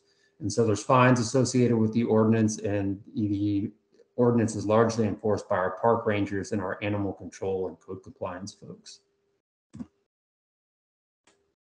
In addition to the ordinance, we also put up a lot of signage, primarily throughout Landa Park, where historic feeding has always been a problem. So you can see some of the examples of the signs that have been put up. We were able to install these signs and get them funded through a grant that we got through the EPA and TCEQ. So we're very fortunate to have received some grant funding from those agencies to help us implement our watershed protection plan and fund educational signage such as this. So this was key to helping to inform the resident or the visitors of some of our parks, a large portion which come out from out of town in the summer. So we were able to get these signs throughout Landa Park and through some other parks within New Braunfels to help inform folks that they can't feed wildlife. It's against city ordinance, but also some of the negative impacts of wildlife feeding. Some of the other wildlife management activities that we're implementing as part of our watershed protection plan is the trapping of non-native waterfowl in Landa Park. So, some informal surveys that we did early on, we were seeing, upwards of 200 waterfowl in the park at one time. You can kind of see the image here on this slide shows Egyptian geese in Landa Park. You can see the amount of scat and waste that they leave behind right along the water's edge. So we have, for the last 3 years, worked with a professional trapping contractor to trap non-native waterfowl within Landa Park, which is right at the headwaters of the Comal River and right around the banks of the Comal River. So we're primarily targeting Egyptian geese and Muscovy ducks, which were two of the most predominant non-native waterfowl species in Landa Park. And so we've trapped about a little over 100 non-native ducks and geese since we started this program 3 years ago. We had also done some egg coding of non-native waterfowl eggs. So basically working with a biologist to, you put a thin coat of vegetable oil on eggs, which kind of produces them not viable. So we were trying to manage the population using that method as well. We're also working with our park rangers to provide education to park visitors and passing out informational flyers on the negative impacts of wildlife feeding. And as I'd mentioned too, we have done several wildlife management workshops with Texas Parks and Wildlife. We're also doing, through our watershed protection plan, a lot of education and outreach. A lot of it is just general watershed education, non-point source pollution type education, but a lot of this education has embedded in it messages about urban wildlife management and not feeding wildlife. So we been doing everything from in-class presentations at our local elementary and high school, middle schools, but also science curriculum training for the teachers themselves so they can take some of our educational programming about a watershed protection plan and teach that themselves to some of their students. We're doing education at community events, and also have put together a nice educational video that we get good play and good viewership at a couple local movie theaters. And if you'd like to check that out, I'll have a link at the end of this. It's a real nice 3-minute video that talks about a watershed protection plan and about the wildlife management issue or wildlife issue that we have here, and some things that you can do to kind of help prevent or reduce bacteria loading. With that, I'd be happy to answer any questions that you might have. Here's my email address and phone number if you'd like to reach out to me separately to talk a little bit about what we're doing. Also, here's a link to our Watershed Protection Plan webpage that, again, it has a nice link to a video that we put together that we have in local theaters that really gets a good viewership. I appreciate everyone's time, and hopefully this information has been beneficial. Thanks, Mark. And again, if we have any questions, we can take those now, or we can go ahead and take those at the end of today's webinar, and Mark's contact information will be in that follow-up email as well. All right, we are running a little behind, so I'm going to go ahead and turn it over to Dr. Christina Lopez. If you want to go ahead and get your presentation up and going, I will read out your bio.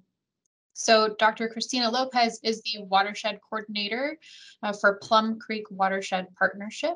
She received her PhD in geography from Texas State University, where she held several positions, including instructor of environmental geography and research fellow for the National Wildlife Federation and the San Marcos Greenbelt Alliance. As the watershed coordinator, Christina is responsible for promoting and coordinating activities within the watershed, facilitating stakeholder engagements and guiding implementations. So I will let you take it from here. Thank you so much, Hannah. I appreciate the introduction, and thank you for coordinating this as well. Please let me know if you can see my screen. Yes, we can see and hear you great. Perfect. Thank you so much. I know we're behind on time, so I will try to go through this with brevity. So I'm Christina. I'm the watershed coordinator for Plum Creek, and I'm going to talk about the BTS study, the BST study that happened in our watershed, and the implications for our watershed protection plans. I'm first going to talk about the Plum Creek watershed itself and give a brief overview of the history of the partnership and how that works into our watershed protection planning. I'm then going to go over the E. coli sources, the results of the study. I'll talk about 2 major ways we've played that into adaptive management, and then I'll also discuss how that plays into our education and outreach.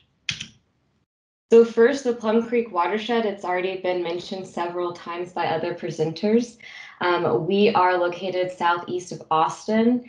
The headwaters is in the Kyle area. That's where Plum Creek begins. It flows 52 miles around Lockhart, down past Luling, where it meets the San Marcos River.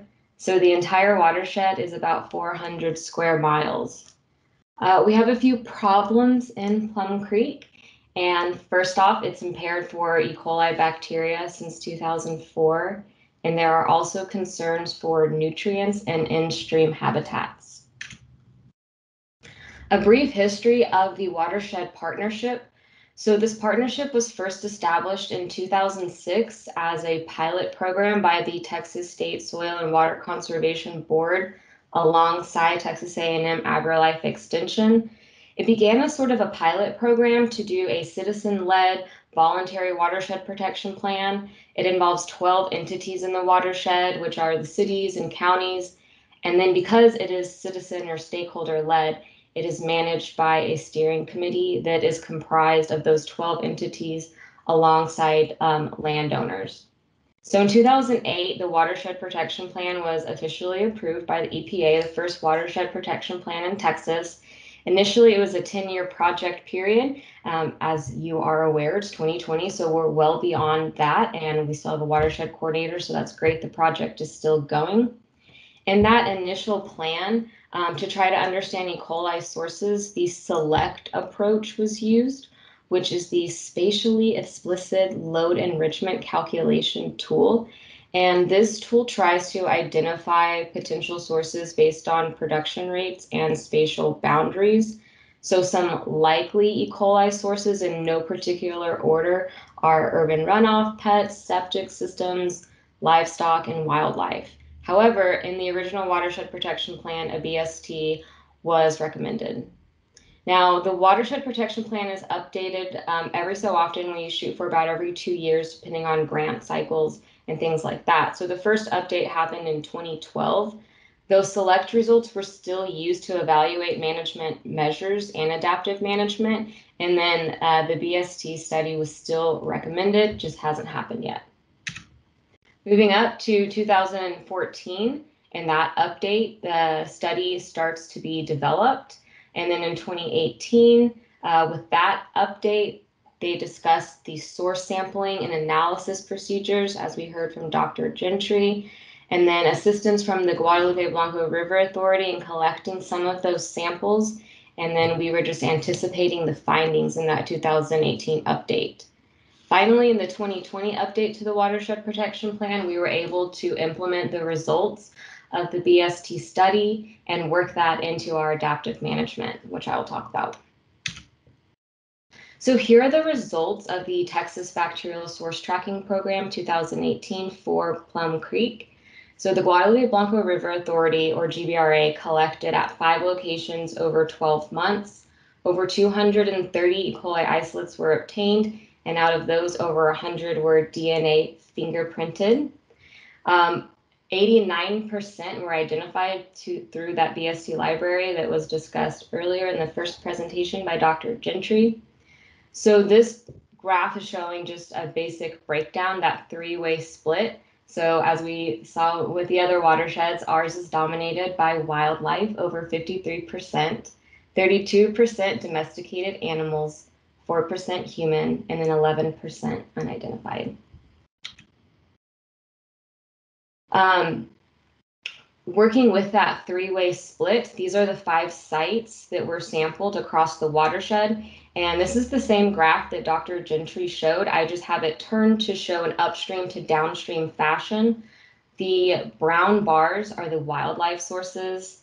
The yellow is the domesticated animals. And then the green are human sources, gray unidentified.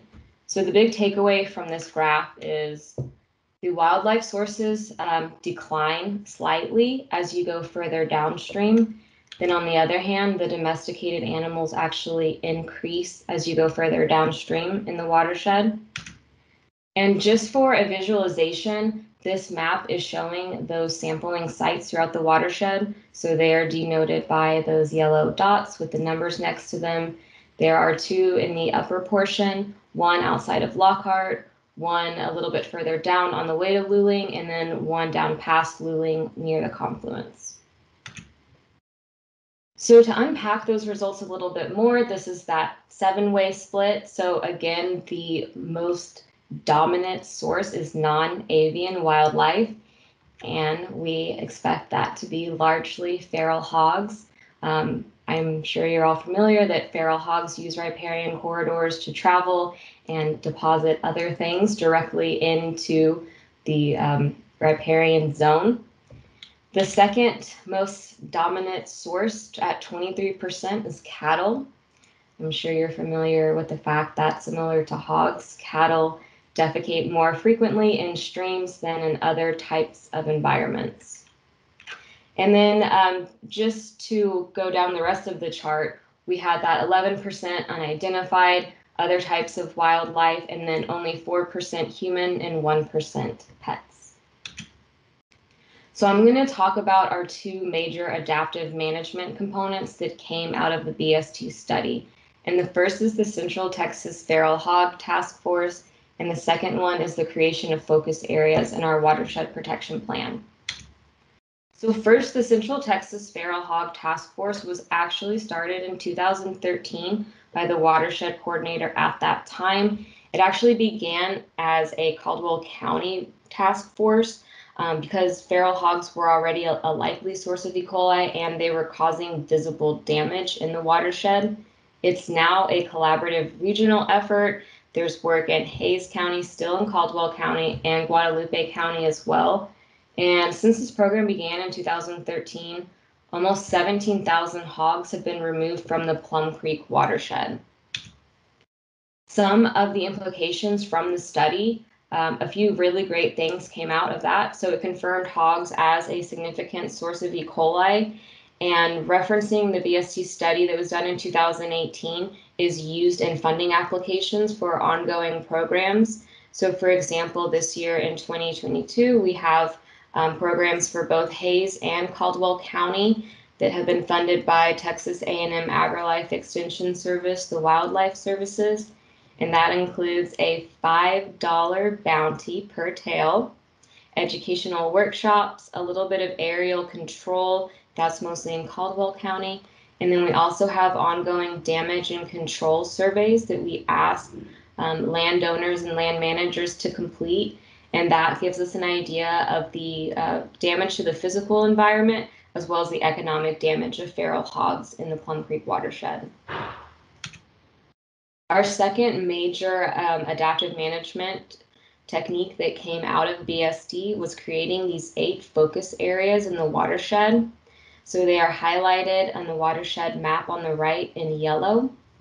Now, we constructed these with our steering committee based on the BST results and local knowledge of where these sources are likely to occur. The goal of focusing on these 8 focus areas is try to reduce potential urban and agricultural E. coli sources. So very briefly, you'll notice that the first one right underneath Kyle is one of the only one that's actually on Plum Creek proper. Most of our other focus areas are in these tributaries throughout the watershed.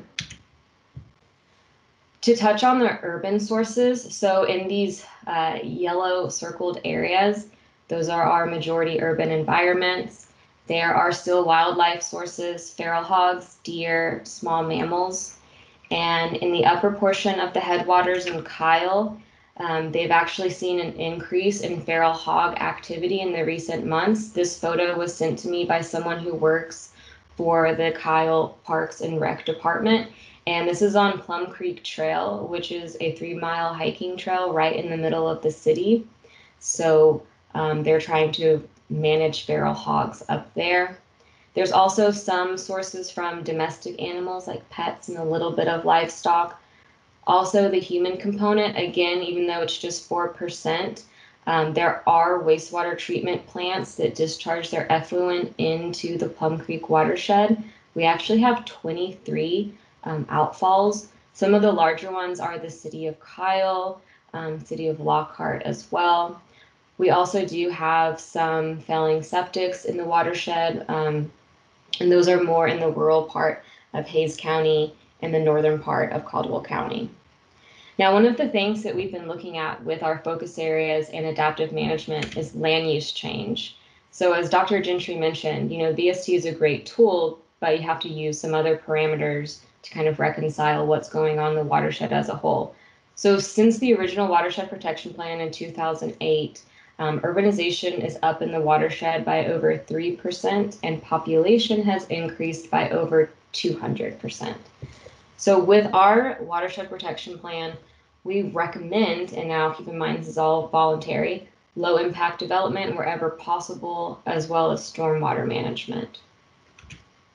So here are just 2 examples of projects that fall under those recommendations. First, the city of Kyle has been expanding its wastewater treatment plant. And in addition to the expansion, they're also upgrading it. So we're looking forward to having some improved water quality come out of that plant. If you're familiar with the history of the Plum Creek watershed, in the early 2000s, 2010s, there were some upsets of this treatment plant that led to raw spills in Plum Creek. There's also a new ordinance for the city of Kyle that requires stream buffers or green infrastructure stormwater techniques for new developments. So those are some exciting improvements. And then in the Lockhart area, Town Branch Creek underwent a restoration project. This is a creek that flows through the city of Lockhart. and is a tributary to Plum Creek. So one of the major things that came out of that was these grow zones, as pictured here. And then there's a great example of low impact development at the Caldwell County Justice Center, which is located in Lockhart. It's the old Walmart, actually. So there's rainwater harvesting and then a rain garden there. Now to touch briefly on the agricultural sources. So again, showing the map of the watershed, these yellow areas are largely ag or livestock. So again, wildlife, feral hogs, deer, small mammals probably. But if you recall that graph, as you go down the watershed, domestic animals, particularly cattle, start to increase. Again, coupled with land use change in the watershed since the original plan in 2008, forest cover is actually down by 9%, pasture and hay up almost 17%, and then no change in cultivated crops, which stands at about 11% of the land use. So through our watershed protection plan, we recommend water quality management plans, and we work closely with the Soil and Water Conservation District technician to implement those. And one aspect of those would work to remove cattle from in those riparian zones and provide an alternative water source. And then of course, we continue to recommend best management practices to try to alleviate some of this E. coli from reaching the stream. Our education and outreach of the BST really helped us identify some areas in the watershed where we could target some programs. So for our urban sources, we have pet waste education campaigns in the cities, City of Kyle, City of Lockhart. There are now over 50 pet waste stations throughout the watershed. We expect that number to increase as there are many developments coming in. We co-host workshops such as Healthy Lawns, Healthy Waters. And then for our livestock and ag sources, we co-host Lone Star Healthy Streams, which is coming to our area in June. Again, we work closely with the water quality management plans. And then we also co-host riparian trainings with the Texas Water Resource Institute.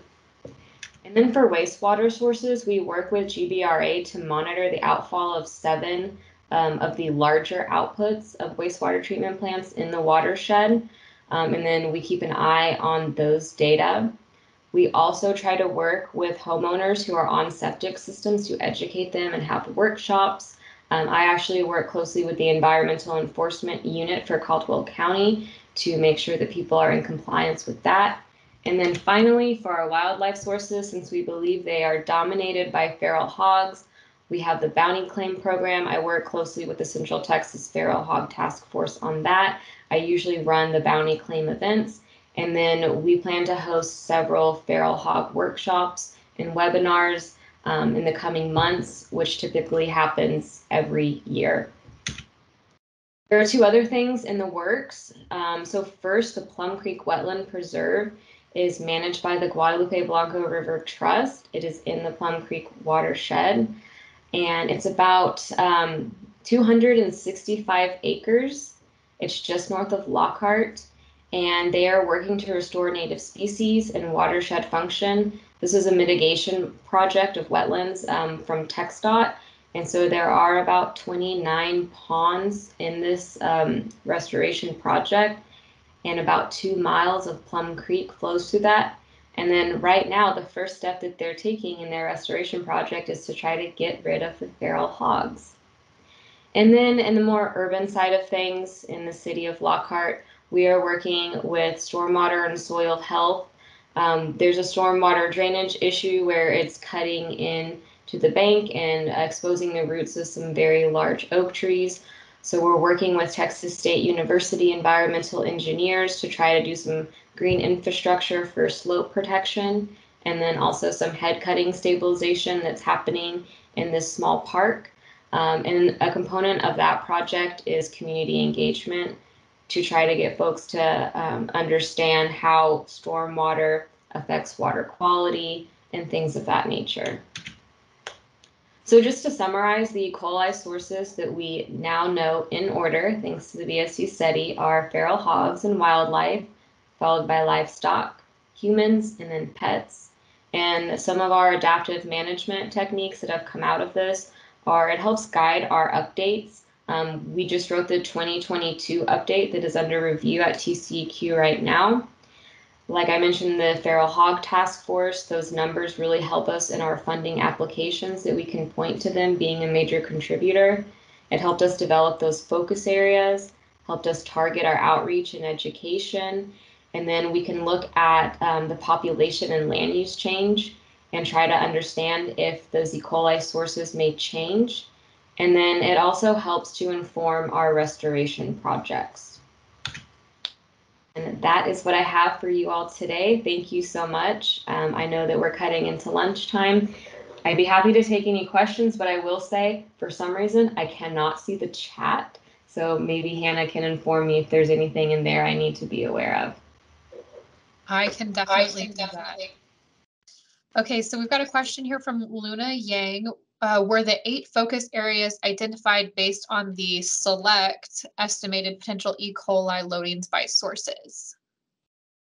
My understanding, I was not the watershed coordinator when these were selected, is that they came out actually of the BST results and the local knowledge of the steering committee. So I don't think that the select results were a large factor in trying to identify those focus areas. Okay, we've got a question from David Cowan. What's the general perception of the bounty program? Have you heard from the public, especially in the urban parts of the watershed? That's a great question. So out in Caldwell County, we have the bounty program in Lockhart. There's a lot of participation, a lot of enthusiasm for it. It's kind of like a game to them, which is great for us. In Hays County, not a lot of participation. I've done bounty claim events where no one shows up. So, but overall, we haven't had anyone like PETA protesting or anything like that. A lot of people do understand that feral hogs are problematic. So yeah, it is very different based on the more urban area versus the rural. Awesome. Well, I'm going to skip back. It looks like we might have had a question for Mark about perhaps there might be different BST results if you sampled in the summer.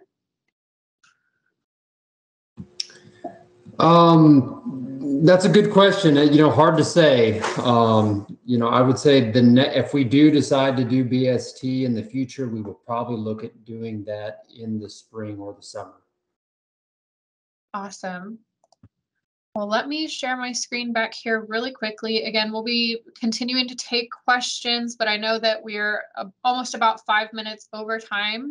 So I'm going to skip on to upcoming events and meetings that we have for the TMDL program and for COG.